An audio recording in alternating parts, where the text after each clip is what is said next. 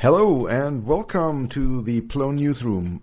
This is episode 8, recorded Wednesday, May 11 in 2020. And you're listening to Philip Bauer from Munich, and my co-host is... Here I am again, Fred van Dijk from Rotterdam. And we have a special feature. Yes, you first, me first. Continue, Philip, yours. You've seen it probably already. Obviously. We have a third person in the news podcast today. Hi, Victor. Hi. Good to have you. We were planning to invite you like half-time during the recording, but I don't know, timing and technology. So we just started. Let's do the whole thing as a threesome, and let's see where it gets us. So cool. Thanks for having me anyway. I'm very happy to be here. Yeah, with you. Yeah. So to continue the introduction things, this podcast is both available in video and audio. If you listen to the audio one, I don't think we're doing that much demo this year. Now we've got Victor here. I think we'll just going to hear him out for 2 hours and skip the demos for the next time. We have a small web corner on www.plone.org/newsroom where you can find links to anything we discuss and we'll add later, or older episodes, and links also to the audio version. Philip, subjects. Yeah, we'll talk about what happened in the last couple of weeks. That is Plone Day. That is the Beethoven Sprint, from where all three of us have returned in the last days. We have a secret topic, which is not secret anymore. That's Victor. And we'll obviously, as usual, cover events and upcoming sprints, and maybe an add-on depending on where we come out with the time. So let's start with the first main subject. That was World Plone Day. That happened like 2 weeks ago. It was a 24-hour online event on YouTube where we had over 50 talks in a billion languages. I don't know, but there were a couple of languages that I don't know, like Hindi, Italian, and Portuguese. That were the ones that I actually didn't understand. Was there something in Dutch? Oh, there was something in Japanese as well. God.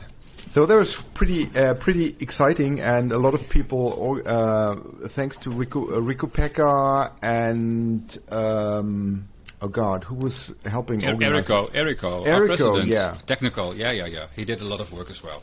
I'm just quickly sharing this screen for where you can find World Plone Day. It's on YouTube.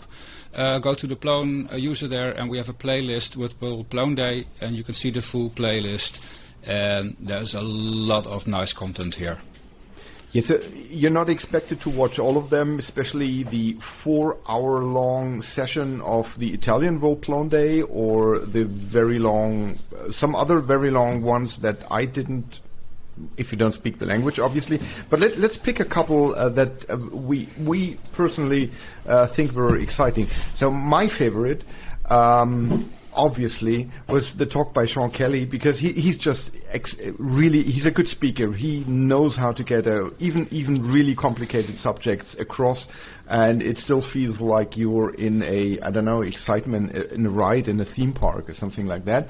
So he talked about Plone Gov, that's what he called it, securing the most secure CMS. It's a great talk, and he went through all the loopholes that you can, fall into, death traps that you can reach when you have to secure Plone for a government client, because they have a lot of regulations and rules, and they do these security audits and these security audits. He discusses how they work, what kinds of issues they find, and how you can address them. I actually took away a lot from that great talk. And he dishes it out like a casual thing, like, oh yeah, we did a bit of war stories and a bit of... So that was very, very entertaining to watch indeed. But I admit I didn't watch them all. I scanned through them.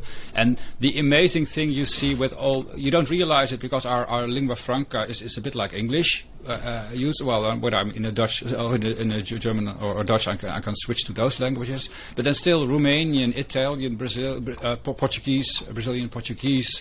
Finnish.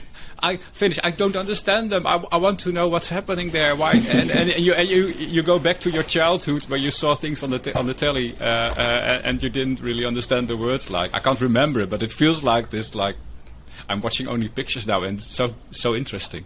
Yeah, and if they do screen shares, you say, "Is this something I really want to know that I need to learn?" And Yeah, the language barrier is there, but I'm excited that there are a lot of native language for native speakers of whichever language talks during World Plone Days. So I really like that.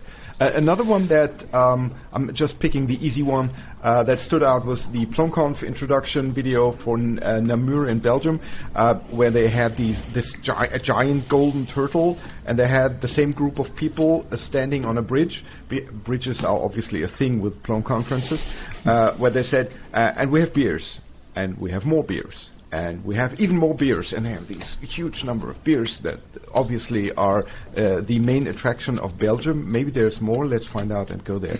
So what was interesting for you? So for me, we should skip. We did our all small part there, Philip. So you did some more about collective export-import 2.6 support. I did an introduction on collective export-import. I think Victor did a share as well, so I'm coming by. So for me, a favorite was the photo add-on stuff from EEA, which Mio and Grigore did, which was in Romanian. So I recognized 2 words of French and 4 words that look like a German word, but it's just nice as a kind of carousel seeing all those add-ons they made for their client going by. The classic UI mockup by Mike was very interesting to just see. Also, I think for others maybe to see what's coming up on the classic UI part in Plone 6, because he gives a very good introduction what we indeed changed on the theming part and on the Bootstrap, what's added, on Module Federation, on JavaScript, what we're working on. I should not say this, but our 2 release managers chatting along and bringing up histories of doing strange relations. I was almost looking back at the Muppet Show with Stadler and Waldorf sitting in the balcony commenting, but actually these are the guys that are doing the work. So that was entertaining to see Moritz and Eric chat on generic on what happens when you make a Plone release and what's all to do with it and how it maybe changed over the years and what kind of work it is, and it really shows off what shows what in the back end or not in the back end, because we have a back end and front end now, but in what happens, what needs to be done for every Plone release. So very good to watch that one as well.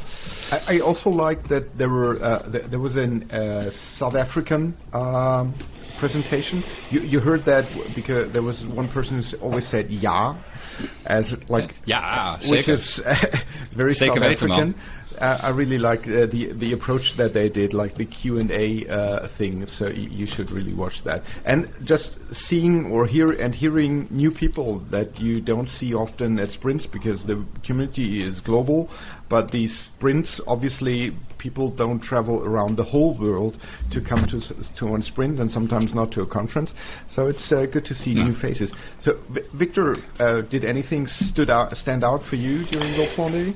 Well, a lot of things. I could only skim through them briefly, or didn't watch all of them. But I think that they were quite entertaining. I mean, because they covered the things that are moving now in the community, and that's a lot of that, and it's very important, like the documentation update or the things like that, the containers.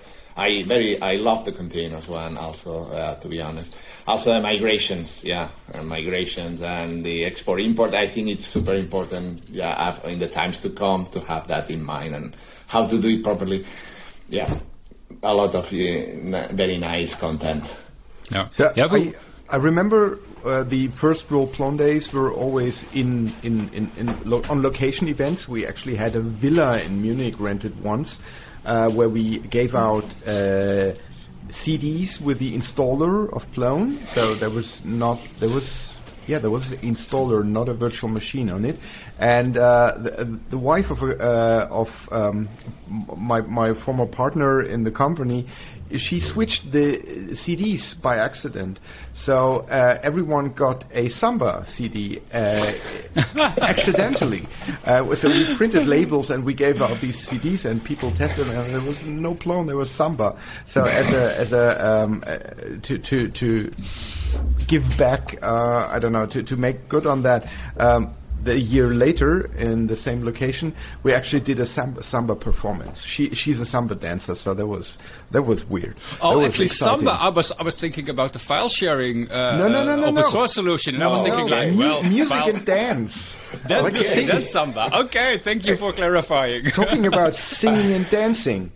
So that was no singing, just dancing, just collective dancing. That was fun. Yeah, so it was interesting, and what Victor says, there are some parts now moving, especially the container that we kind of admit to ourselves as a community that we should also jump on this container train by now. I mean, we've had in the first 10 years it was always like that nothing was there, so we invented a lot of things coming also from Python and SOAP. Then we got bitten by that, and we were a bit too afraid to invent our own things that got cut down again by something way bigger that implemented in the correct way. And now we've seen it with containers that's the gold standard for deployment and also for testing and other things which are now coming up, which will be very important for the new Plone version as well. Yeah, there will be a lot of documentation and hopefully also talks on that topic in the future, so that everybody's on board with that. So I like documentation. Sorry, one quick thing. I like the quickies, the Plone shorts. There were Plone shorts in there. Jens did these. We should. Jens that's Klein really from Austria. There was 3 really interesting technical topics. I hate XML-based schemas for content types, but that was really helpful, nevertheless. And he has one from adding a custom collection criteria, which was a quite heated discussion topic on communityplone.org with people trying to add a criteria. So now we can just that's something we should really expand on, the Plone shorts. Yeah, that's good. So let's move to the next topic. That was a virtual event, but with the pandemic at least taking a break during the summer season. Let's see what happens in autumn. In place, on location, on premise events are actually happening. So there was a sprint, and we were all in Bonn. We met for the Beethoven sprint. And since we wanted to talk about that, we wanted to step back a little and talk about sprints in general, because maybe some of our listeners know about sprints, but not everyone. So what's a sprint? What's it good for? So what do you say? Philip, what do you tell your customer when you said, look, I'm away for a week and I can help you next week again unless it's very urgent? That's the explanation we should give now. Oh yeah, all my clients know that, because I love going on sprints. I go frequently, and I tell them that I'm working on the project that they're using, and it will be better in the future for that. And that's why they can't reach me unless it's really important for that week. Yeah. So the big summary, I'll start off. So a sprint is just people from the Plone community or any other software community come together for a while on a physical place to talk together, to discuss, to program, develop together. And to have fun in the evening and maybe visit something, and also the social aspect is very important, and that's exactly what we've missed for the last 2 years, of course. Interesting, maybe for a bit of history. Don't confuse it with a sprint in the agile development. That's what I'm coming to mention. Thing. It's coming from actually I think sprint it was coined by someone in the Python community like over 15 years ago, and then it was adapted and it got into the whole agile development method, where you indeed say, look, you can't be developing with all people all the time, especially not when you start also are working remote, or you have especially you have people from different expertise domains coming in. Let's focus work on for a short while, 1 or 2 weeks, with a fixed list of subjects or topics or use cases or whatever. Then you close it off, and then after that you've got like another 1 or 2 weeks where you can do some testing, where you can discuss with the product owner or whoever has this rule. Then also users in the organization or organizations who want to start using the software can test the version that was kind of then finished. We don't at the want to sprint. explain how agile development works. No. But it's and then after that you say, okay, look, and continue, and that's the original meaning of a sprint. I actually don't know about the history of that. No, but I that's heard done. that it's related to the SOAP and Python communities, like many things, datetime, for example, and stuff like that. Yeah. But it's just people coming together in the Plone community, working on Plone, and obviously on many other projects as well. So what I think is the most important thing is the coming together, the together part of that, because we all often we work alone on open source, on Plone itself. But the sprint aspect, when you come together, it's really about the working together and achieving something together, and even before that, figuring out what the common goal is that you want to reach together. So by together, I mean you do pair programming, you discuss the shit out of topics until you can't hear it anymore, and you try to find a common ground for a technical or even organizational questions. There were sprints that were not related to code at all. They were related to documentation, to, for example, the contributors agreement of Plone and stuff like that. All these topics are discussed at sprints. So, yeah, from that, it is you don't have to be a developer to go to a sprint. You don't even have to know Python. You don't even have to know Plone to be at a sprint, unless the most important thing is that you're interested in achieving something together. And if it's writing documentation, testing features, discussing future features, or figuring out what's going to be in the new versions of Plone from a user's perspective or a developer's perspective, depending on where you are, that is great. And it's also what you said, also depending on the level of people is also not important. Sometimes it's even better to have some people that are not already afflicted with the curse of knowledge on a certain problem domain, because they already know what is. And especially when you start writing or improving documentation or other things, it's very, very difficult if you have been using a program or an application or whatever system for 10 years and then you want to write an introductory manual or getting started for newbies. You can't do that without a newbie in the best sense of the word, because that person will exactly tell you what they don't know and will say, look, but this is wrong, what do you mean? Okay, I've always been doing it. Do you mean this with Samba? No, sorry, it's not a file sharing thing. Okay. And then, I mean, that's simple, but if you are already deep into the software and you know what you're using, it's almost impossible to do that. And for that you need all these different kinds of people with different kinds of experiences and also expectations on the sprint. So during the sprint in Bonn, we had lots of discussions, but one stands out for me in hindsight was about how decisions are made, because it's always like who's doing what, whose responsibility is what, and something I think is really important for people who are just joining the Plone community to understand is how decisions are made, because Plone is, or it's said to be a doocracy. That means if you do something, this is it? No, that's not it. If you do something, there's a chance that the action that you're taking is adopted by the community, and the people who are actually developing Plone are the people who are making these decisions. But there is not for everything there is a fixed structure. So these discussions and the ideas where Plone should go in the future are very often taking place and starting at sprints. And the more important the decisions are, for example, when we discussed for actually 2 years which front end we should use, which framework we should use for the future front end. And we discussed for a couple of years how we should proceed with regards to ZOAP, since it wasn't ported to Python 3 yet, and if we should try to write a new different backend or port ZOAP ourselves and so on. So all these discussions happen at conferences, at sprints, are taken to conferences, to bigger settings, are also taken into the online sphere. But if you really want to take part in that and have a say, and not only, write an angry blog post afterwards, it is a good idea to go to the Plone community to have your voice actually heard, because it's not about who's shouting the loudest, it's about who's there, who's doing work, and who's taking part in a discussion. Yeah, and to extend that, it's a democracy, but it's also doing things together. And that I've already played with the thought, Philip, we should do a separate podcast about this subject.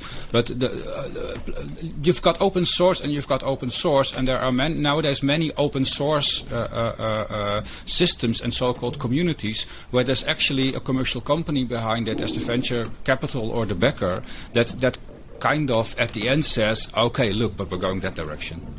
And then you can pretend like there are a lot of people involved in it, or you get a split again. But Plone from the beginning has been a foundation, and there has not been a single leader or a single company deciding which things to do. Those are exactly created at sprints, at conferences, at other meetings, where people start doing work, start discussing things together, and then you do things together and discuss further, and you come up with something. The downside, of course, is that things move more slowly in such a kind of organization than when you have a benevolent dictator for life.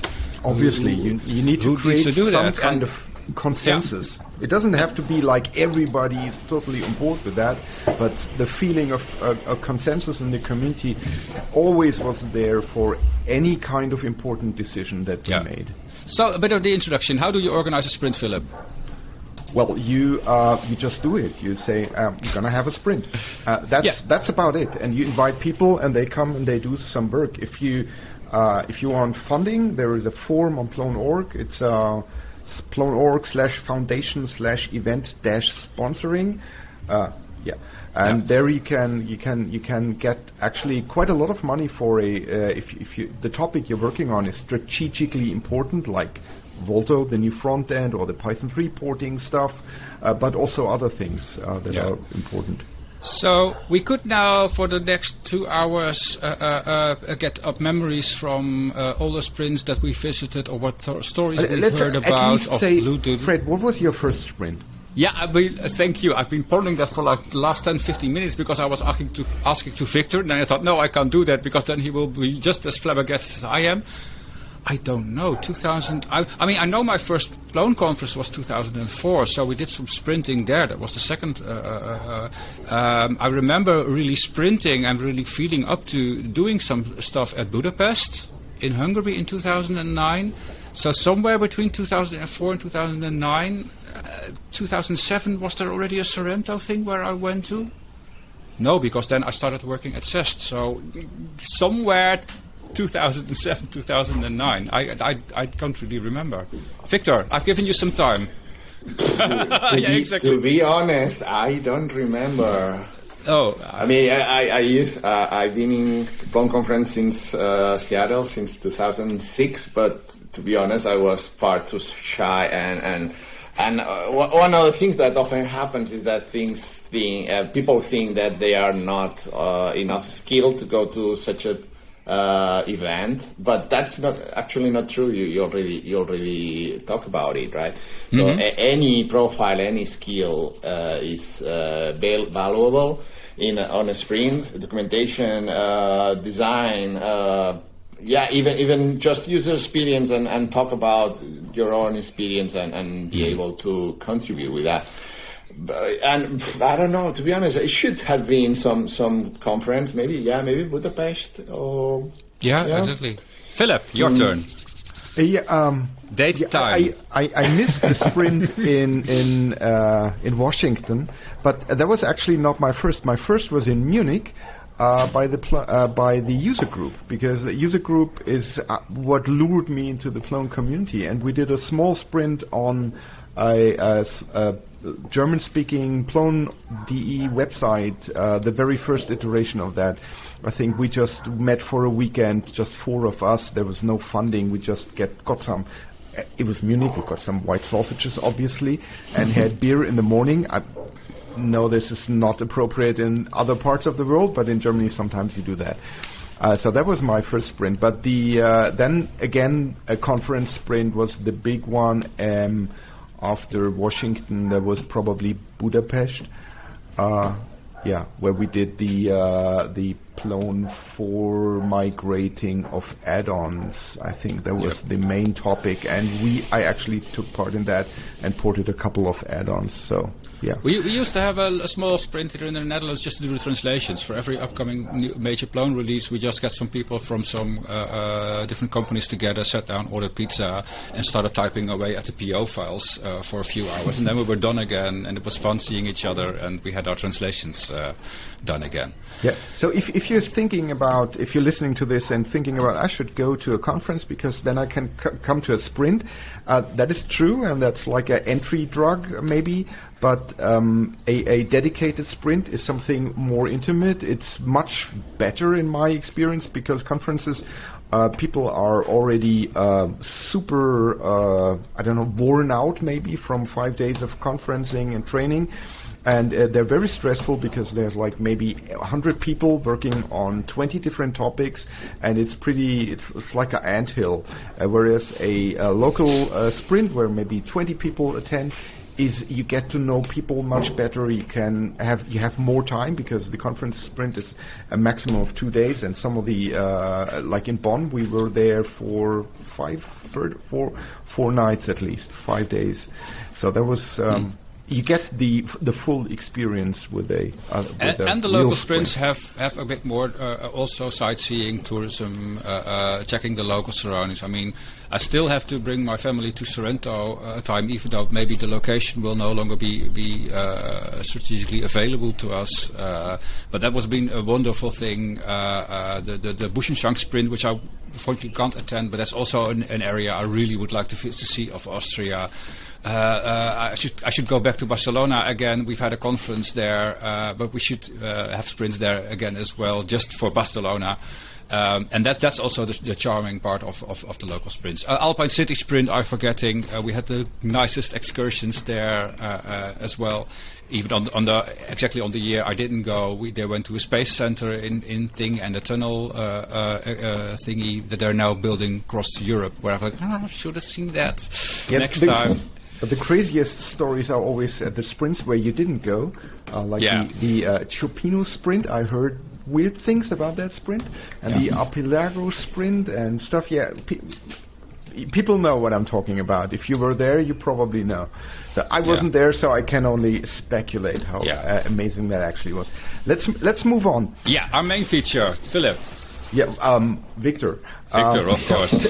Tell us about what did we do in Bonn? I can't remember. The last evening we went to how many pubs? 4? I can't remember. Like it got a bit fuzzy in the end. So that evening ruined most of my memories from the whole week. Can you tell us what the sprint, the Beethoven sprint, was focusing on, and what was done? What were the main topics? Yeah, sure. The Beethoven sprint had one main topic, was prepare the version that was going to be shipped with with Plone 6, especially the Volta version, the UI for Plone 6. And we only had, in fact, one blocker for that version. Is what we are calling now Volta 16, is the upcoming major version of Volta. And it's major because it will contain a break-in change, and this is mainly this blocker that we're concerning us, is that through the last years we've been seeing that the default rich editor that we were using was kind of stuck. I mean, it is called Track.js. Probably some of you know about it. It was created and maintained by Facebook. It was completely abandoned by them for now. Yeah, some years ago that happened, and then we knew that we should move on and find another solution. There were also some tricky things, some tricky ways to extend it, and we wanted to improve that developer experience. I mean, the Track.js was a little bit difficult, and the way of extending it and to add new features was kind of meh. And the audio web folks started to experiment with Slate some years ago, and he developed an amazing add-on through these years, which is Volta Slate. And somehow we decided, we knew at some point that we should move on and migrate to Slate. And this is what we've been using. We've been doing last years. What we've been using in our projects also. And this was the last blocker. So put Slate in core, in Volta core, and remove Draft.js from it. And this was the main blocker for Plone 6 to happen, make this final change. And we've been working on it during the sprint, especially Razvan Miu and Tiberio Ikim has been working on it. They have been working on it. And so far so good. We have already a working version. There's a PR going on. It's on review. There are some things to be polished still, but it looks already great. So we are about to fulfill that, and ready to continue. Yeah, just to clarify for people, you can for the last 1 or 2 years you could already just start Volta with the Slate add-on there. It's just an add-on now which you answer a few questions when you scaffold it using the German generator. But the thing is, of course, because Volta is already underway now, like 4.5, 5 years maybe, and you've created already all kinds of projects with those, and those first projects all use Draft.js. So when you would now say, look, make it the default, then those projects will break. And I think that's also the work you've been doing now, which is like having really this split and then move it to core. When now, of course, the Volta add-on story is also much brighter and easier with Mrs. Developer and the things there where you can really add add-ons. So all the last demos I started also with previous podcasts. I always, when I start a Volta instance, I just said yes, add a Volta Slate, minimal default tables. But it's on the main README of the Volta Slate repository. Yeah, also one of the things that also were important, and thanks Philip for working on that also is the migration. Not only from HTML, because if we come from old Plone sites that they depending on TinyMC HTML, then we have to move all this HTML to in this case the Slate format, which is it's JSON based. And we've also been doing that during the sprint, polishing here and there, and to have a complete story for going not only from HTML Plone 5 or 4 or previous versions of Plone based on TinyMCE, but also from Draft.js, because could be that some people already jump into Volta, and we need this transition also to go from Draft.js to Slate. Yeah, and this is not something Volta specific. We've had the same. I've had experienced the same with TinyMCE. When you move TinyMCE from with classic Plone sites, what we had from Plone 4 to Plone 5, then there are also some subtle distances where there's already migration code available and it's triggered in export-import, but also in the existing in-place migration. I mean, the web evolves, and it evolves way quicker than I think we were used to in the early days. And that's exactly to get back. Yeah, Draft.js was like the best thing to happen like four years ago. But because JavaScript is like moving, the whole ecosystem is like moving 3 times as fast as all the existing programming languages. After 2 years, the best add-on you could pick is suddenly obsolete or replaced by something much slicker and gets a lot more traction. And I'm afraid something we'll have to get used to as Python developers. I think it's not a target that is approachable where we have a stable system at some point. 2 years from then, when Plone 6 is released, we're going to have Plone 7 and probably a new editor and different blocks and new migration issues. I very often work on migrations, all kinds of stuff, and now suddenly we have to move JSON from one format to another format. It's the world we live in, so that's what can we expect. Next question. So, what's a personal highlight from that sprint in Bonn? I can tell you mine. It was the vegan döner, which is like a kebab thing. I really liked that. And I had an IPA that really tasted like mango juice, even though there was no mango and no juice involved. It was real IPA. That was great. I didn't see that one could coming. Be something. It obviously could be something code related. If your highlights. Yeah, no, I also love that tuna. But we usually go have this stop during the spring. We always go to this place because we know that it's good and we all love it. But yeah, highlights. Yeah, get together again. I mean, I think it's the most important thing. And we underestimate how important sprints are. You already talk about it and explain about it. But it's really difficult to get the real grasp of what it means to get together again with not only colleagues but also friends, because over the years you managed to get friends of these colleagues and see them again, having, as you said, see people in 3D again and share the same room and yeah, get together again and work together again. It was amazing, yeah, for me.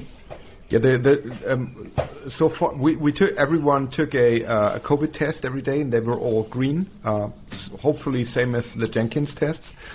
Let's hope that it stays this way in the next couple of sprints. Well, they didn't with the full Fred? GitHub Actions. They didn't with the GitHub Actions. So highlight. Some real cool. I've got like 3 or 4. One to second what we just said. I was able to explain one of my too long emails to somebody on the discussion we already have been having for quite some time now on the image handling. And just by showing him my email and explaining a bit, then it clicked for him like in 5 minutes. When before he would, oh no, another long 2 A4 emails from Fred. I'll save that for later. When it was really on the subject, but I can't blame people for ignoring my emails when they're too long, but they're difficult subjects and you want to explain it to people. And that's exactly getting together, 3D. I second the kebab. I had a banana flavored beer where people frowned upon, and I just safely stick to the Flensburgers one evening. Personal highlights. The container stuff. We had a very nice discussion. So I'm analytical, very strong, but I'm a really lousy developer and a bit of an okay sysadmin. And we had this discussion where I just asked some people, okay, but Eriko, if you can now Eriko has created now like the new Plone front-end and back-end containers that we're going to use everywhere. And I said, Eriko, can we do nightlies of those and use the latest green core dev build out? And he was like, in his Brazilian, Portuguese, English, yeah, we can do. I said, then we can just test photo main and core dev main, and then we'll have like green lights and alerts whenever something breaks on both sides. And people were suddenly like, and I was like, why didn't you come up with that before? I mean, I'm not a developer. I'm only just and those are those tiny things where somebody makes a small remark, somebody else suddenly no, I would say a bulb, but nowadays a LED flashes on, and then people, and suddenly there's like, oh, but we've already got all this stuff, and it's like also brainstorming that happens at such a time. So in a few days, we'll have nightly, like Maurits already has been building like weekly dev things of the build out core dev or new Plone versions. We're also going to move it to containers, and I think that's one of the highlights because that will enable so much more things. Also to mention, Eriko has added a new container now for all code analysis and things, which will also start running from containers. Yeah, that's all come out of that sprint. That was exciting. And a lot of stuff was worked on. Let's not get into the image scaling thing. That discussion would, would ruin our time schedule completely. Time left, yeah. No, don't do that. Let's move. So we worked on Volto 16. There is an alpha version. When's there going to be a real thing? When's Slate going to be merged and done? I already cut 2 versions, so we are on Alpha 1, Volto 16.0.0 Alpha 1. It's not Slate in there, as we said before. The PR is still on reviewing. But I expect that it will land soon in master. Then we can have a release right away, so we all can start testing it. What to expect when this happens? The people that we were using already Voltoslate, they just will have to remove the add-on from their builds, and that's it, because Volto will have it by default. What else is on stage? We were actively working with some people with the new style wrapper for blocks. That will allow us to be more flexible when styling a group, block, or a group of blocks even, and applying, injecting, being able to inject classes. So then afterwards you can add styles to these blocks, like, I don't know, mainly layout, positioning, background color, I don't know, whatever you can imagine. Yeah, it's also part of Quanta, right? The blocks also with having every block having a menu bar, or is that divided from this? Is that separate from this? It's divided from it. So okay. This is the internal. So in fact, it's not enabled in the stock blocks, and it will only be the now it's merged the facility to work with this, right? So you could enable it or not in your blocks and be able to access to this styling panel in the sidebar, where you could add all the widgets that you think that a block can have. Right? For example, a widget for a background color, a widget for a border, or whatever you can imagine, it can be done, and it can be put in this new styling sidebar widget that we will have. And but for now it's only the facility to make this happen, not will be enabled in the stock blocks for now. And I think this is remarkable to say. We also been working in polishing here and there, and basically wax and polish all the time. And we managed to merge already some things that are in the Alpha 0. Nice things. I have to say, some of the long wish that we have.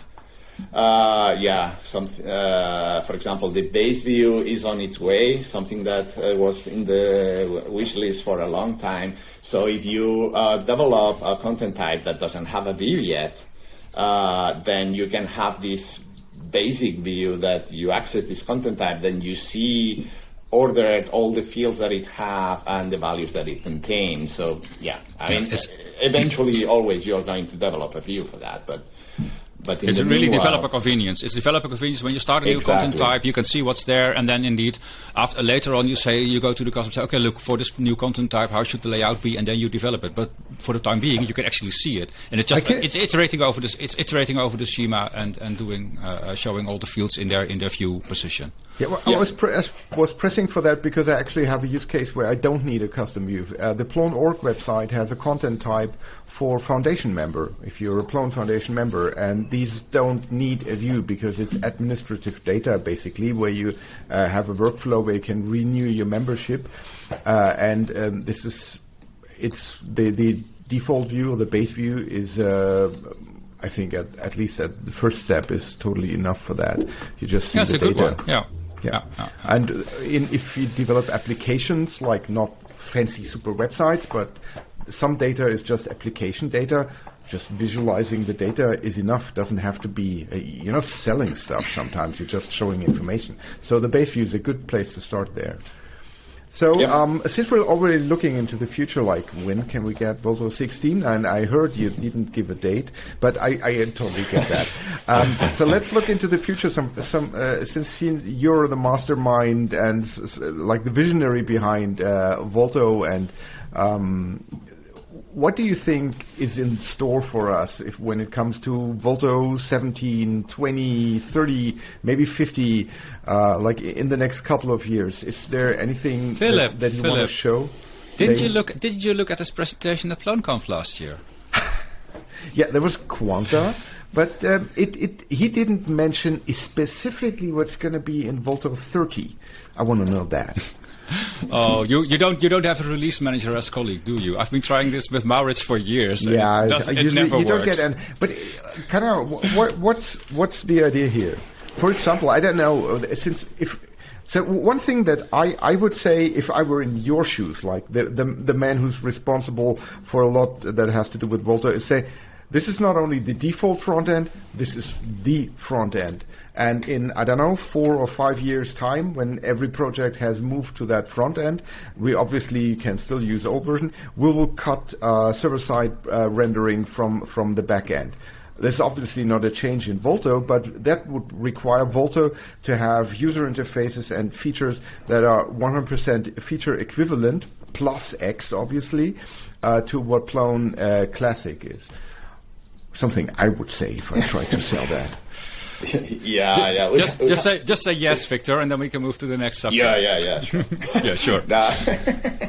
No, I mean, we have a lot of ideas in store, and we have the great treasure because, remember, I mean, we have a great treasure in that Albert Casado is working from time to time into bringing new things, and a couple of years ago he came to me and he delivered me this amazing thing, which is Quanta, and unfortunately, I mean, Quanta is huge enough to be daunting just by stars, because we were basically changing everything, not the basis, but the entire look and feel, the fields, the layouts, blah blah, and just implementing that is going to take some time, and also. Implementing Quanta right now wouldn't have been the brightest idea, because now we have to focus on shipping what we have, and that's why we've been working 5 years. And this is so Volto as we know it now is what is going to be Plone 6, and it has been through the last years, right? So. Making the change now shouldn't be that wise, I'd say, because the breaking change will have been too much for the existing sites and for Plone 6 itself. So Plone 6 is going to be Pastanaga and the old good Volto that we all know now. But of course, once we cut to Volto 16 and we say that Volto 16 is going to be the LTS version.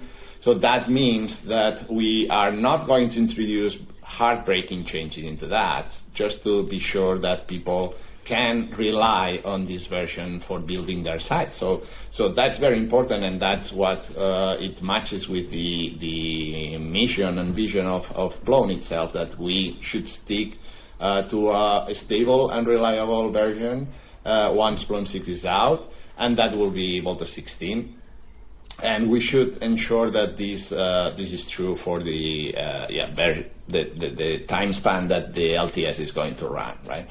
From Volto 17, we have a lot of ideas, starting with Quanta, of course. So we could imagine that some of the nice things that we have in Quanta start landing. We cannot overdo all Quanta at the same time, that we know. But we can go in small steps, right? So, I don't know, one of the things that we like the most, that it will be a game changer, is the toolbar, right? Quanta toolbar, this unified toolbar that Albert envisioned, that will be in every block. Then from there, you can issue all the actions, and you can configure the settings on the block itself for every block. Then continuing with all the niceties and look and feel changes for Quanta itself. Then one of the things that we have also in the wish list is that we realized, and we had a talk in the sprint about this, we had a discussion, that we realized that the architecture for Volto is getting old, and the React ecosystem is moving fast. I mean, it's one of the things that the JavaScript world has, right? That you wait or you idle for 5 seconds and then it changes. Then, React 18 is out. There are going to be a lot of niceties in the next versions of React 18, including the server-side rendering suspense support, and that will be a game changer enough. And we are a big consumers of the server-side render because of SEO. Basically, in a content management system, this is the most important part for to have into account for SEO. And modernize the stack is one of the main priorities. That will be a breaking change of some sorts. And we should address it after Plone 6 is out. We had a long list of things that we want to upgrade and make, and all these things to revolve into a better developer experience, right? And we think that the suspense story is enough big to enable it in Volto and making all the developers enjoy and enjoy it and develop with it. And a lot of ideas that are there, but that will happen from 17 on. And we'll see. We will need help now that I'm on it. So if anybody is interested in any of these topics, then we should go for it and jump in. Yeah. So already, what I find fascinating about now the separation with separate front end and the REST API in between is that you can actually you can still customize. I mean, you can create block style with a toolbar. That's already there. Already Slate is doing it but the thing is like, okay, moving those convenience functions over to the core system later. But then once you have a Plone 6 with a Volto LTS packaged in that whole, what we call Plone 6 also for marketing and for showing people what Plone 6 is all about, you can still add your own blocks and your customizations and build on those LTS versions a Plone 6 plus your own things, and wait out until the next LTS version comes out, where more lessons learned from others doing the same things with blocks and some infrastructure is moving also in there. So I see that what I had with for example, with what we had now so far with Plone 4 to 5 and 5 to 6, then we had this devilish thing with Plone 5.0 to 5.1. Oh, it's a kind of semantic versioning. It shouldn't really break, but because it was too long, we still broke things in Plone 5.0 to 5.1 because it was one huge system intertwined with server-side rendering, with the middle, with the business logic, with the theming, with the backend and the storage. It was all the same thing, and I really see some light here with when you do Volto development. You can. I mean, it's obvious a lot of work when you build a site with Volto 8, one of the companies that have been doing this already for a long time, but you build Volto 8 and you have to move to Volto 13 or 14. But once we get to this 1.0, I think it looks rather bright that it's easier to, with smaller steps, to extend your site, and you've got this nice separation between front end and back end, and you've got this nice separation with the blocks layout where you can add your custom blocks, where what your customers ask, I want to change this small thing on a page, you say, okay, let's use a block for that. Yeah, and we also have this amazing add-on story that we built over these years, and that will allow us also to, if necessary, to backport things. So we are not. I mean, when I talk about breaking change, the Slate change will be a breaking change because you are changing the underlying structure of the data that is being saved. But when I'm talking about from now on, I think that the good thing will be that from the backend and the data, we will be quite safe from now on, because we don't need anything change to make all these upgrades and improvements in Volto itself that we're talking, because it will be always something of the base of the front end framework, and also from the how the things are done, right? So you could easily always backport. I mean, migrate your code. It will never be data, right? It will be code and custom things to the new way of doing things. And we are very, very conscious about that since the beginning. And in Volto, we have a quite extensive upgrade guide for every major version. So what should you do? These are the steps. Go here. Yeah, this is the example. You have to move from here to there. Yeah. So yeah. I mean, don't worry about that because it will be quite easy. The upcoming upgrades. In case that you want to abandon LTS and be on the bleeding edge side of things and move forward with the latest version of Volt. I think there's a very interesting discussion, and rather not discussion, but experience to be made in the next couple of years, or in the last 2 years maybe, when it comes to how do you model your websites, your data? Do you use schema-based content? How does that fit in with the Volto blocks? And how do you mix these two, and how do you move data from one to another? So I think all companies who are working with Volto at the moment are trying to find the how far you can go with blocks, where you have a content type that's always a page or a document, the technical term, and you have a couple of blocks in there. And how do you query for them, because there's obviously not a marker interface because it's just a couple of blocks and stuff like that. So my mind as a backend developer is always struggling to find traction on how far should I go when I create a complex application-like website with blocks, and how far should I stay with structured data where a Python-based schema is the better solution. And it's going to be interesting how other companies, how all these companies that are working with Volto, how they solve these. It's not a dilemma. It's obviously choices that you can make, and you can move too fast in one direction or too far in the other direction, and lose out on opportunities that you have. So I think that is super exciting to see.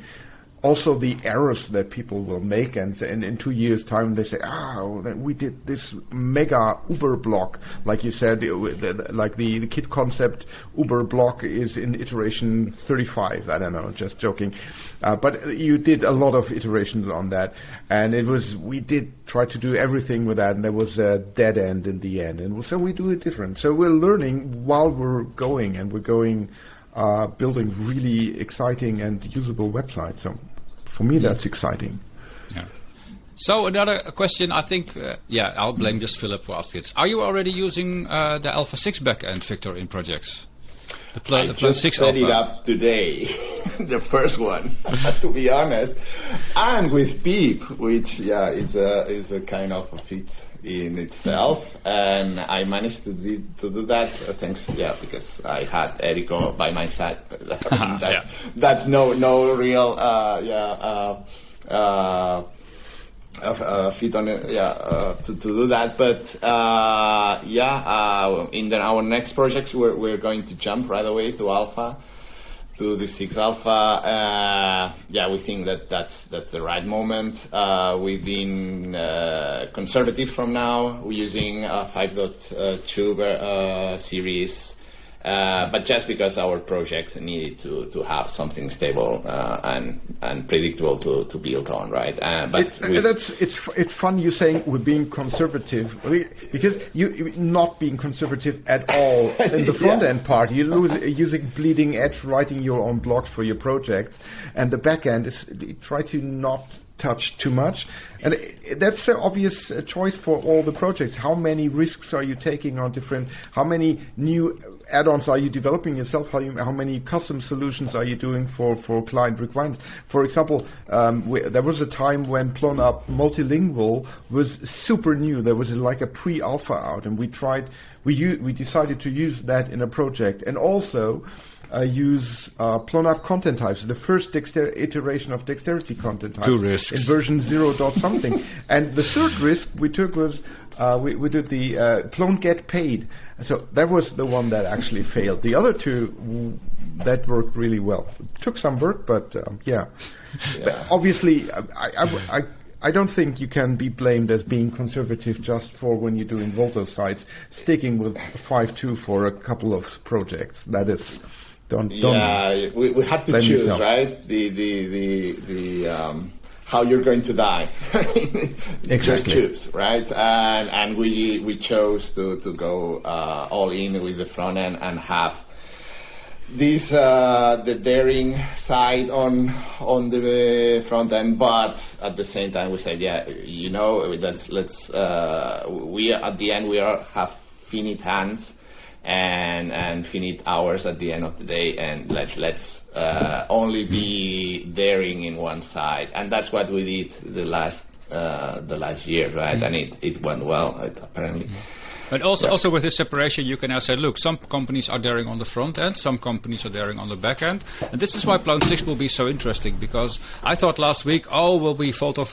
But we actually did a lot of Plone 6 back end. We did documentation work. There was this discussion on Plone base to be able to, because we have this challenge, okay, will we just skip server-side rendering in 2 or 3 or 4 years? But what's behind it actually is like, okay, we first have to separate the current server-side rendering in its own modules in the back-end system, and that means all kind of more advanced developer concepts like avoiding circular dependencies, moving things to a layer where you are sure that they're not imported again from, which was also some very advanced discussions last week, which I listened in on and then thought, okay, interesting. I'll go back to circling back to where we were before with how decisions are made. If you're listening to this and getting panicky about server-side rendering, don't.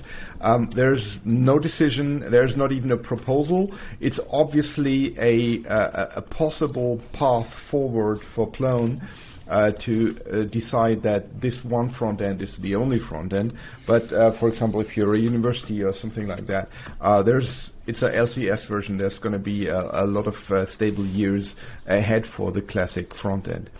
Let's move on, because we're already over the 1 hour.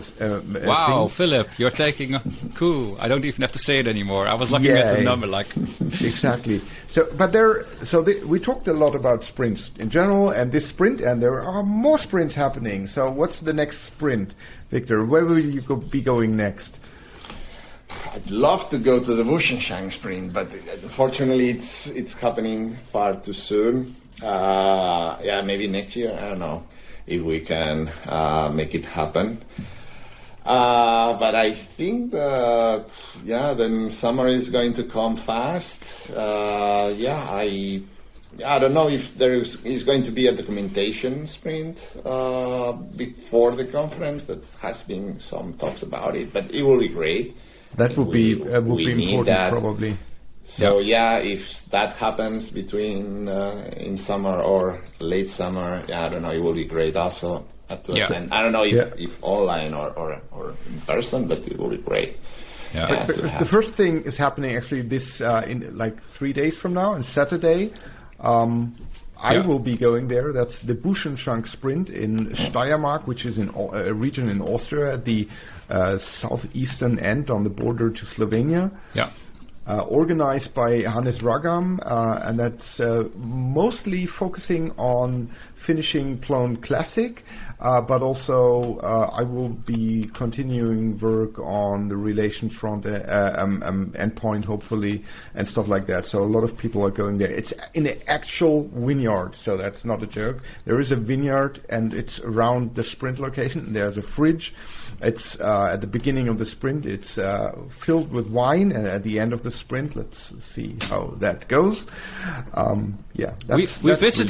We visited breweries during sprints, but we didn't sprint in a brewery so far. But the Buschenschank sprint is actually sprinting in a vineyard. Vineyard. Yeah. And cool. The next sprint is just at the end of the Buschenschank sprint is the remote Plone org renewal sprint. It's May 20th to 21st. And again, everyone can participate, but it's an online sprint. And so we're trying to continue work on the Plone org front end and the back end. Enrico, if you're listening to this, the front-end thing is still super broken since you work at the sprint in Bonn. But I know that you're super busy with stuff, so I hope that we'll get to a stable situation in May 20. And there is a sprint in Brazil, I learned. Cerrado sprint. What's Cerrado? Does that mean anything to any one of you? Closed in Spanish. I mean, it's probably in Portuguese as well, right? Okay. Yeah, they want to do translation updates and also migrate, because in Brazil a lot of governments agencies are using Plone in some form, and they also have developed a lot of specialized add-ons for that. They also want to move them during between May 23 and May 25th. So that's also the upcoming sprints for May in the date still. Yeah, some people will already travel Friday, I think, to the Buschenschank. So that's only in 2 or 3 days when it will go again. Yes. Okay, so I'm so excited for Plone 6. If you see all the work is happening, I mean, with the Beethoven sprint, there was a lot of Plone backend stuff as well. With Buschenschank, there will also be a neat focus on the image handling. We're still discussing and seeing what we can get into Plone 6. Exciting times ahead. Definitely.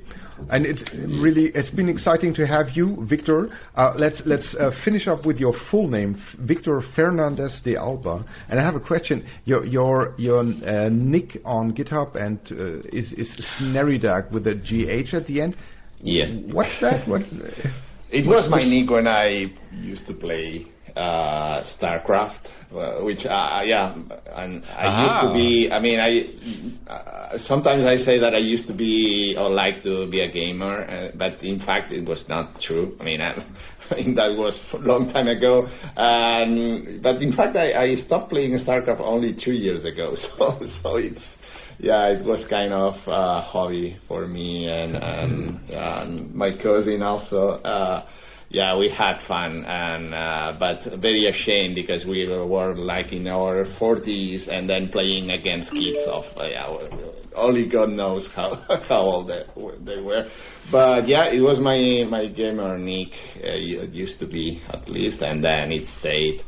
And by the way, it's not my full name. I mean, I even have another surname, so it's Victor Fernandez de Alba Encinas. So. Encinas. Yes. Okay. Excellent. Even longer. And to sum that up, you are the mastermind of Volto, a long-time member of the Plone Foundation Board. I served with you for 2 or 3 years, but you're still on. I've left that part of my life behind me, at least for now.